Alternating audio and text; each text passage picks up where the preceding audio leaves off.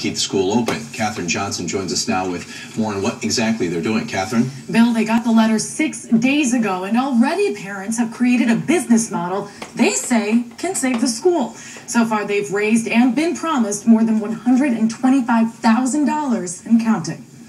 Mackenzie King is a very artistic student, but her work here isn't for a grade. These 6th graders are fighting to keep Our Lady of the Lake Catholic School in Mound from closing. All the teachers and my friends are like a family to me. I've known them forever. The school pastor sent this bulletin to parents in December, assuring them there will be school here next year.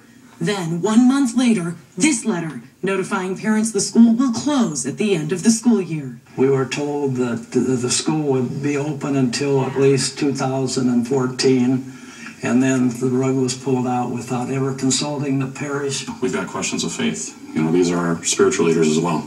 So it's a critical piece that we are able to trust them. A spokesman for the Archdiocese of St. Paul in Minneapolis told us the decision was made by parish and school leaders who consider financial data and economic trends.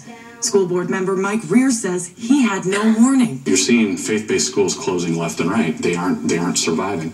And it's an old business model. It needs to change. That's why these parents have built a business model for a new faith-based school that would incorporate all Christian religions as opposed to just Catholic, boosting student enrollment while keeping the same teachers. That's Duncan and Corey. This is a lot more than just financial at this point. This is about community. At least give them a chance. The process will take a lot more paperwork than this, but these families will take everything they can get as they prepare to present it all to the Archdiocese.